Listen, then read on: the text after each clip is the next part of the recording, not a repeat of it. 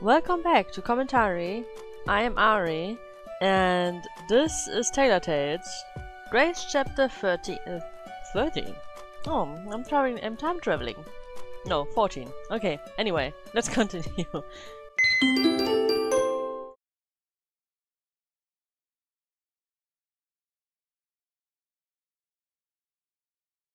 I hope this will be interesting, because today we're gonna bring those costumes to the academy. I have no idea why MC is like adamant about not telling him anything of her past with the gang and stuff, and keeping him away from the Cleaner Academy guys, and then inviting him, the Phantom, to help her bring something to Cleaner Academy. Like, that makes no sense to me. But okay, whatever. You weren't kidding when you said these costumes were heavy. Gray groans as he slips another garment bag over his shoulder. He was hoping that it was not heavy, I guess. There's a little ruff around his neck and a Renaissance-style hat on his head, giving him the look of a kid who's just rummaged through someone's costume box and gotten lost in it. What did you make them out of? Lead? It's not the material that's heavy. I stifle a giggle and push him towards the door. Those dresses have 4 different layers, and I had to make them true to the time period the play is set in. Did you know that fabric choices in the Renaissance era were a huge part of showing off someone's status? I continue, getting swept up in my passion for the subject. And of course, back then they didn't even have zippers, so people were literally sewn into the outfits. Imagine always needing someone else to help you get in and out of your clothes. I mean, that's true. It's actually true. I giggle at the thought, and Gray gives me an impressed look as he comes up beside me. Huh. Well, you certainly know your stuff, he says with a grin. Hey. And if you ever need it, I'm always ready to help you undress. Very funny. He wriggles his eyebrows suggestively, and I scoff off the remark, doing my best to smother my laughter. I adjust the bags that are slung over my arms as I pull the front door shut behind me and ensure it's locked.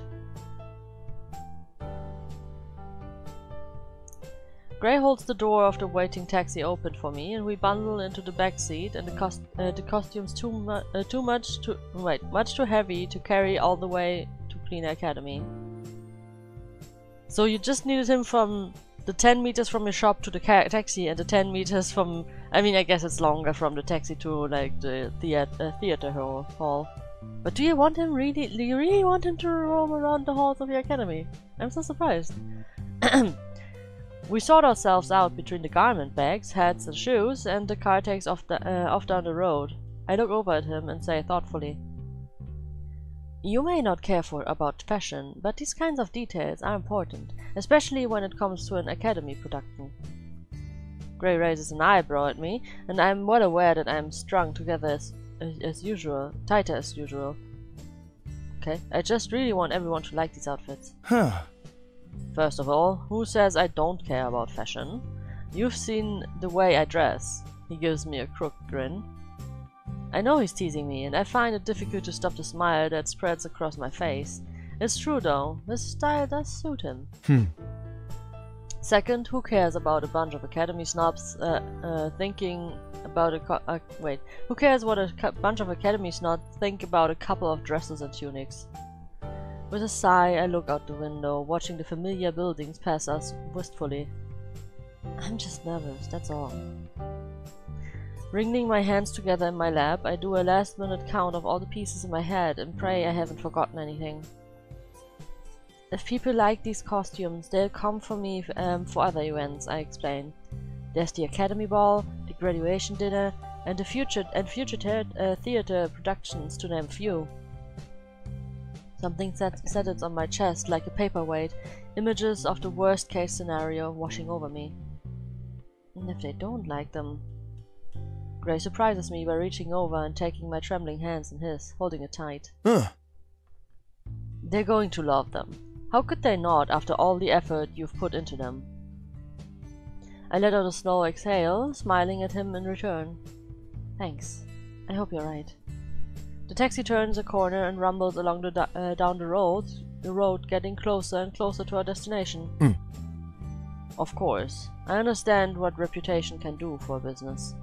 Gray says adamant, absent-mindedly, looking out the window ahead of us. Speaking of business, I say as I adjust my grip, but don't let go of his hand. I've noticed more people around the basement than usual lately. He gives me a look from the corner of his eye, one that I can't quite decipher.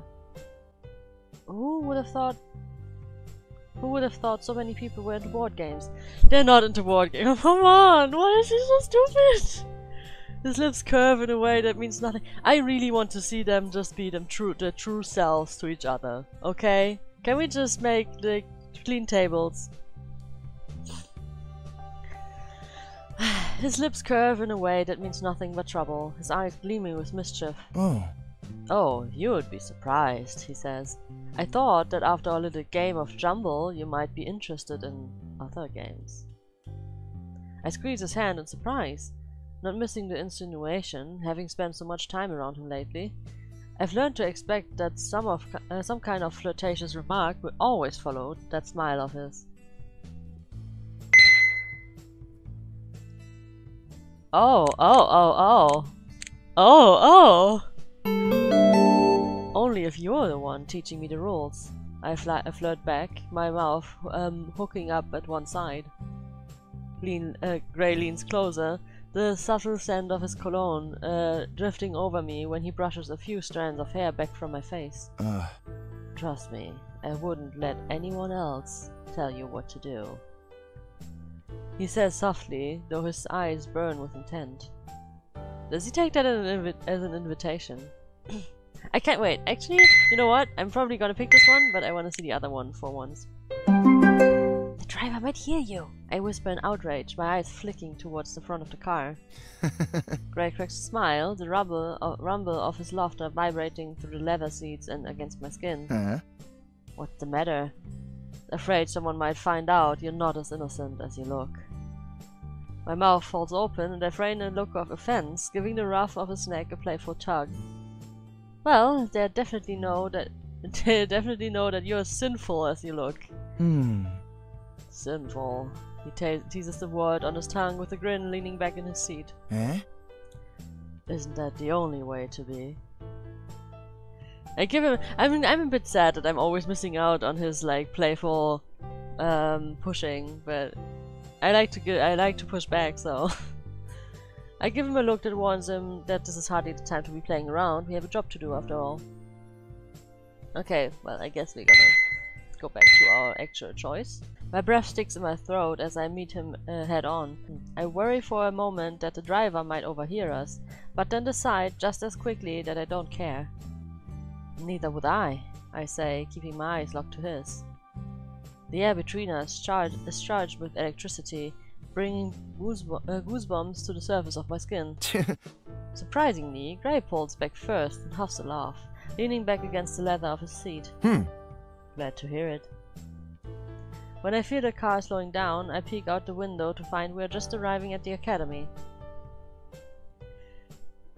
I mean, he can wait, right? He's patient. He likes to play. This is basically just one big foreplay over days and weeks and months, probably. Finally, I let out a breath. After gathering everything up from the back of the taxi, we head towards the gates of the school. Classes are finished for the day, though Nikki had messaged me to say the drama club would be rehearsing in the auditorium until dark. Wait.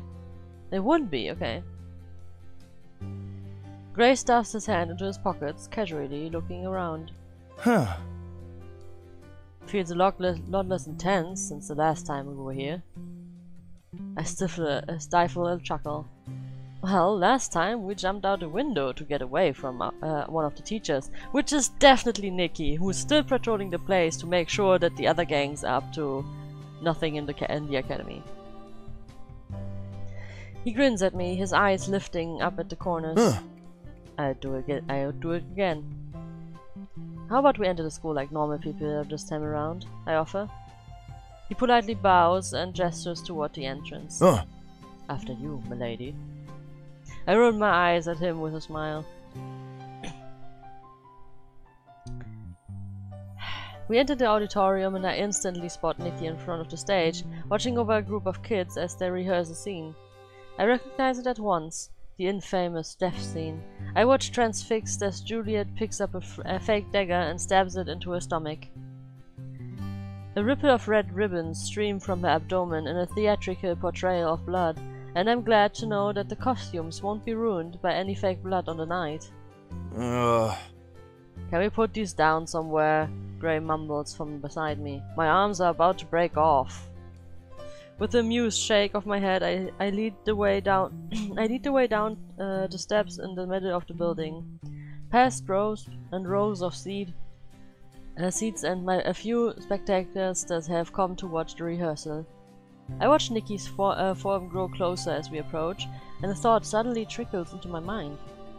How am I supposed to explain to him that the Phantom of all people is there to help me deliver the costumes? That's what I've been thinking, you stupid... And even worse than that we're friends. I've spent too much time worrying about the costumes that I hadn't even come up with a way to avoid the topic. Yeah. Upon hearing our footsteps, Nikki turns and smiles wide, his eyes going straight to the bags in our hands. Ah! They're here! He exclaims, loud enough for actors to pause their scene. For the actors. Thanks so much for you bringing them down here, Ary. No problem, I say with a forced smile, stepping in front of Gray to block him from view. This fails miserably, since he stands over half a foot taller than me, but I don't know what else to do. At least I can be sure that Nikki won't recognize him from appearance alone.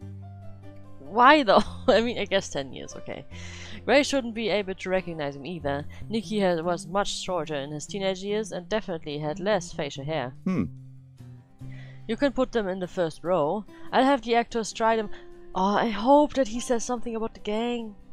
I'll have the actors try them on while you're here to make sure they're all okay. Nikki says as he takes on one of the bags from me and leads the way. After placing the costumes down and over the seats, directing them to the right people, Nikki lets out a satisfied sigh and turns to Gray. I don't believe we've met. I'm Nikki, he says with a smile, shaking Gray's hand firmly. He's just a new friend of mine, I reply, stepping in between them. Yeah, that's not gonna be weird. So, how are rehearsals going? I ask with a forced smile. Nikki frowns a little, giving Gray a second look before shaking his head and grinning. Excellent. I'd say we're almost ready for the performance next week. After a couple of dress rehearsals, of course. That's great, I say, and I'm truly glad to hear it. He will invite Gray, right? We walk with Nikki over to the front of the stage, glancing over the props and set pieces. The Academy really hasn't held back for this production. Everything looks so professional, well made. You'll stop by on opening night, won't you? I promised I'd save you a seat. I'm sure you'd enjoy seeing your work in action. I'll be there, I bob on the spot, smiling broadly. With the glimpse I got earlier as anything to go by, the play is going to be amazing. Great, I'm looking forward to it. You can sit with me, he says with a smile. Oh, Gray will invite himself then. He will be like, no, she's sitting with me, actually. Beside me, I catch a hint of something in Gray's demeanor as he shifts around. The actors begin to emerge in their costumes and I take out my portable sewing kit, making some small adjustments here and there. Okay, so nothing happened. Okay. Gray takes a seat in the audience, a few rows back, pulling out his phone while he waits. I feel bad for interrupting him before. It was rude of me, but I just couldn't risk Nikki finding out who he is and spilling everything. Overall, the costumes fit great, and they look amazing. I get a glimpse of the actors on stage with them, under the different lights, and the bubble of pride swells within me. I did a really good job. Ary, I've been meaning to ask you something, Nikki asks after a little while, coming to stand beside me. From the corner of my eye, I see Gray look up, and I know he's watching the two of us. What is it? I asked, ignoring the weight of Gray's gaze. I wondered if you'd come and meet me for a drink sometime this week.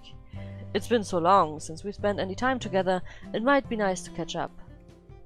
Oh, sure, that would be really nice, I say, a little caught up on the spot. Fantastic. I look forward to hearing all about this boutique of yours. I hope you will tell me everything. I'll tell you anything you want to know, I say with a smile, sparing a glance at Gray, who has returned to his phone. We should head off, I say to Nikki, noticing him follow my gaze. We'll leave you to your rehearsals. Nikki nods, and I don't miss the final look he throws at Gray before he smiles up at me. I mean, yeah, it's kind of weird. It's like, are you with him? Are you not? This guy looks kind of familiar. What did he say? Of course, thanks again for the costumes. They really are perfect. After saying our goodbyes, Gray and I head out for the auditorium, neither of us speaking as we reach the street.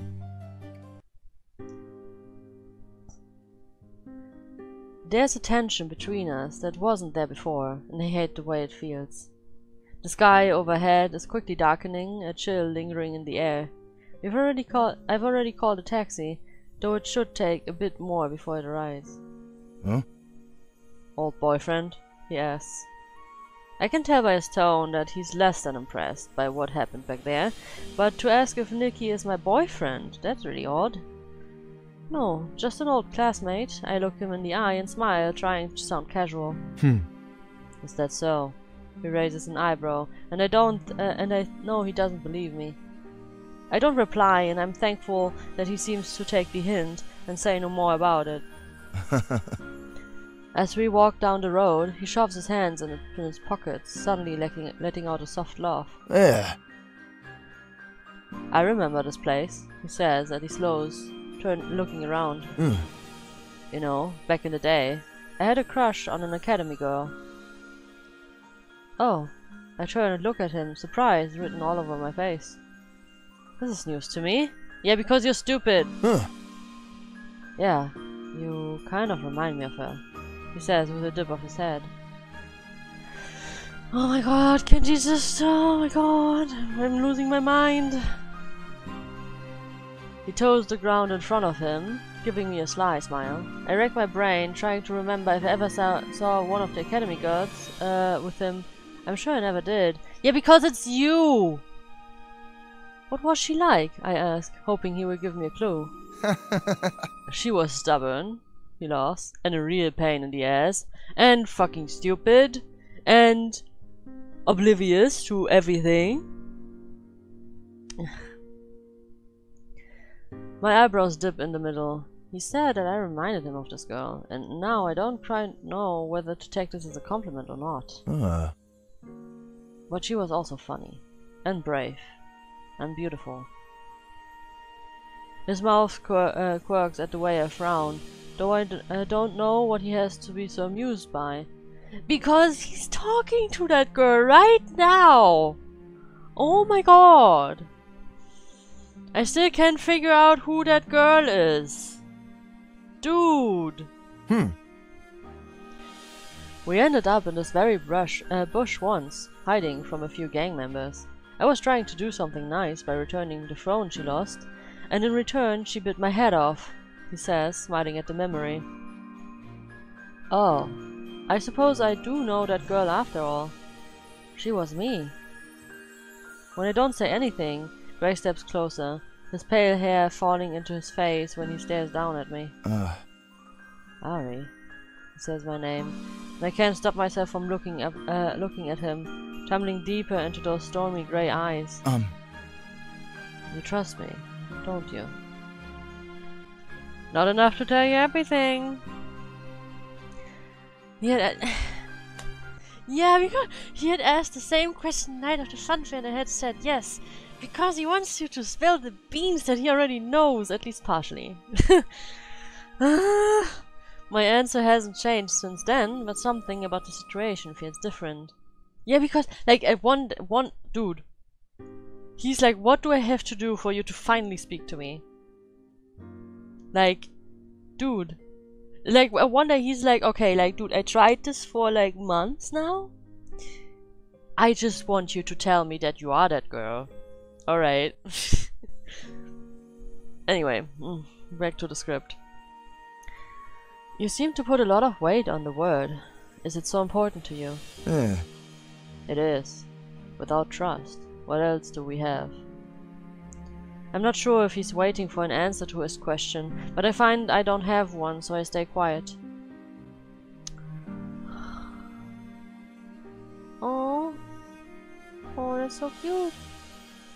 It looks cute. When he leans in, a hand on my waist, I don't stop him, my heart beating beneath my chest like the wings of a tiny hummingbird. Wait, The truth is bubbling up and I can't contain it. His nose brushes mine, his warm breath sending a ripple of chills across my skin. My eyes close, lashes flittering across the tops of my cheeks, and I want him to close that gap between us. I want him to kiss me, but he has to know. My body draws closer to his. My breath staggers, waiting for the moment our lips will touch. All of a sudden, the taxi pulls up and my mind reels itself back. Dang it! Why did you waste the CG on this? Panic hits me harder than a freight train, and I pull away from him. What am I doing? I can't do this. I shouldn't be doing this when I've been lying all this time. Yes, that's why you should stop lying! How about that? Just get the consequences, just have a fight with him, apologize, make up for it, and then you're golden. How about that? I'm sorry, I say before I enter the taxi and close the door. You're just letting him stand there too? Beauty beast, please, I tell the driver. You just do. Oh my god! You're just running. You just let. Oh my god! This main character is horrible. Gray is a saint for putting up with all of that. Just saying. Gray silently watches me as I leave without him, and a feeling of guilt and remorse eats away at me. I'm wondering if I should read these like pre-launch these routes. I think that I will not do this again actually, because if I really hope that this gets edited. Dang. I don't see Gray for the rest of the week after I ditched him, but I know he's been around. It's like there's something in the air whenever he is on the premises. I can feel it like electricity crackling against my skin. Yeah, he's probably disappointed that you're so spineless, right? Like, dude, just oh my god. I still hear the group on their usual nights, and once or twice I've run into Gray's friends as they've arrived to play games. They're always polite, and after Gray banned them from drinking on the premises, they are fairly well behaved, so I have no complaints. All of them, except Ivan, of course. But luckily I haven't run into him again since the night he showed up drunk and missed the game of Dragon Den. And then there's Gray himself. I've been avoiding him, and I think he's doing the same to me. I guess after leaving him like that without an explanation would make anyone a little peeved. Yeah. I don't know, to be honest. I find myself closing the store later each day, thinking he might stop by, but he never does. And then I always feel silly for waiting. I should just talk to him first, send him a message, say I'm sorry, or head down to the basement when he's there alone. Somehow, I just can't bring myself to do it. And then I decide, maybe it's better this way. Dude, these sounds are like messed up right now. My phone buzzes and my chest clenches, silently hoping it's a message from Gray. Do the first move for once. Like, I'm really not impressed with this girl right now. When I check my screen, my heart drops. Sarah's name flashes across the screen. Hey, want to catch a movie tonight? I haven't heard from you at all week. Yeah, and also like he doesn't even hang out with Jed that much anymore, right? I mean, maybe they did a boys' night or something to lift his spirits. I can't, sorry. I'm worried under work. Bill, let me know when you're free to hang out. Of course. I lay back on the sofa and let my phone drop beside me before I lose myself in another episode of Super Yacht Singles. What the hell was that? I feel bad about lying to my best friend, but I'm really not in a social mood. And I don't want to have to explain to her what's wrong. Because when it comes down to it, nothing is wrong at all. Nothing was ever going to happen with Gray and I couldn't let it.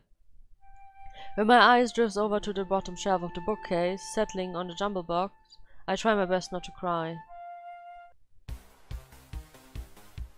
What? The taxi arrives at the nightclub. You're going partying? Oh wait, you're going to Nikki, okay. Nikki messaged me earlier today, reminding me that I had agreed to meet him for a drink, and I was happy to see his name pop up on my screen.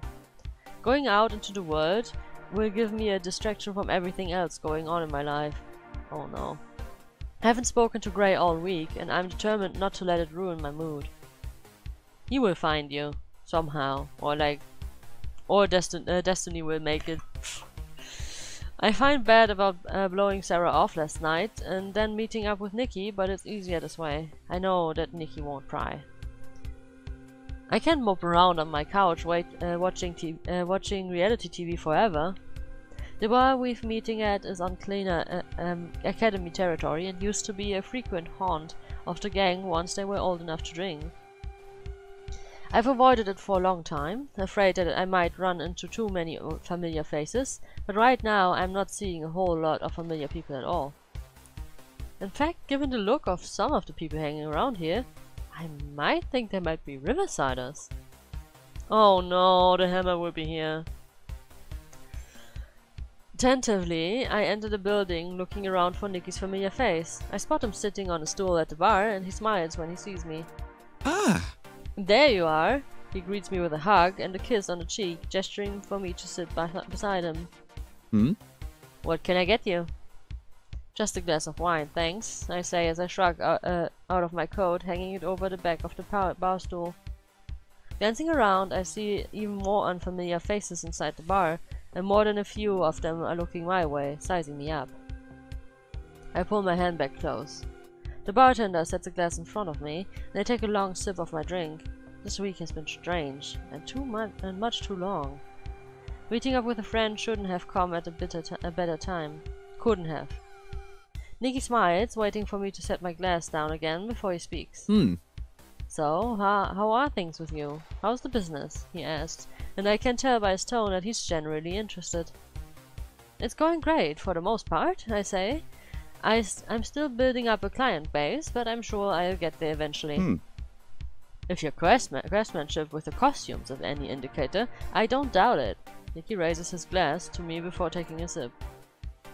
It surprises me how much he's changed since before. He's much more eloquent with his words. He's really grown up. I smile, thinking of the costumes I've made for the play, and feeling a little twinge of guilt. Although I've enjoyed making them, I had my own personal motivation for taking on the job. I have to be honest with you. My intentions when making the costumes weren't entirely noble, I admit, and Nicky cocks his head in interest. Oh? I swallow around the lump in my throat, giving a nervous laugh. I was hoping that if people liked my work, they might commission me to tailor the outfits for the academy events. Nicky laughs out loud, and though the sound catches me off guard, it chases away a little of the guilt. Jeez, Ary, you had me scared. I thought it was something serious. Yeah, I mean, of course it's branding and like advertising. Well, hey, the school blog will be doing a write-up of the performance. I'll make sure to include your details in there, letting them know who's responsible for the costumes. Really? I almost choke on my drink in surprise. That would be amazing. He gives me an amused look. He likes his eyes crinkling behind his glasses. We are still friends, aren't we? It's only natural to help each other out. I nod through my smile falters a little. I've already helped him out with the costumes for the play. That must be what he's thinking about. And what about you, Professor? How's the teaching gig going? He leans against the counter, getting comfortable. Honestly, it's great. The kids are the best part, even though they're always getting themselves into trouble. His eyes light up when he speaks. Oh, what kind of trouble? Hmm. Well, about a week ago, a couple of boys from my class managed to swipe the keys to the principal's car and fill the air conditioning up with confetti. She was furious. He chuckles at the memory and shakes his head fondly. Man, it was near impossible to keep a straight face when she told me about it. I almost wish I had come up with the idea first. Sounds just like the kind of things we got up to at school, I say with a laugh. Do you remember the time we broke into the groundkeeper's shed and covered everything in bubble wrap? Like it was yesterday. He was a good guy, though it was hilarious. Nikki chuckles. What about the time we let ourselves get locked in the library? And camped out overnight, yes! Apart from Sarah attempting to scale an entire wall of books and almost knocking it over, that was the best night. She was crazy back then. Nicky pushes his glasses up and wipes at his eyes as he chuckles. Oh, she still is. We laugh together, ordering a couple more drinks and reminiscing all over our old memories. And there are a lot of them. It's good to hear that kids these days haven't changed much. They really haven't. And besides all of that mischief, the rivalry with both Riversiders High and the Capo is still going strong. I don't think that will ever change, I admit, my smile slowly fading. Nicky looks away suddenly, clearing his throat a little before he speaks. You know, as much as I loved catching up with you, there's also another reason I asked you to meet me. What is it? I don't know how much you know about the old gang, but there's a few of us who still hang out, keeping an eye on our territory. I should have known it was something to do with the gang. As if sensing I'm already beginning to close off, Nicky leans forwards, his eyes finding mine. Things started getting bad a few years back. The Hammer and Riversiders took over almost our entire territory. That's why I've seen so many unfamiliar faces around here tonight. Nicky nods in confirmation. Most of the gang were too afraid to stand up against them after you and Sarah left us. Over the years, it's been getting worse and worse. I don't know what this has to do with me. Nicky runs a hand through his hair before speaking, seeming to look for the right words. The gang is still loyal to you, Ary. I wanted to ask if you will come back and fight with us again. We could take back our turf together. Oh no, I cannot do this, man. I'm out of the business. I'm out of that. Yeah, I left that life behind me. Sorry.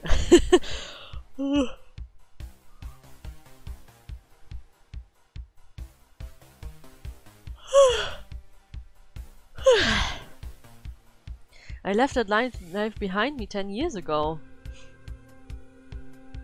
Like, I mean, I miss the guys and stuff, but like, I don't miss that part, okay? I left that life behind me 10 years ago. I have a business to think about now, I say sharply, staring him down to drive the point home. Nicky hesitates, and it seems like I still have some of my old spirit, though I can't help but be annoyed that this is the reason he called me here. Yeah. Was this your plan all along? Fill me with drinks and then press your idea of reforming the gang onto me. It's not like that, he holds up in hands in innocence. Not exactly. Then why don't you explain it to me? I say impatiently, tapping my fingers against the bar. He gives me a look, and if I didn't know any better, I'd say he might be impressed. I guess that old gang leader is still in me, is still there, somewhere inside of me. Deep down. It won't be long before the Riversiders' presence causes trouble for your business, I guarantee it. I think that already happened, actually. He fidgets his emptied glass, rolling the bottom across the bar.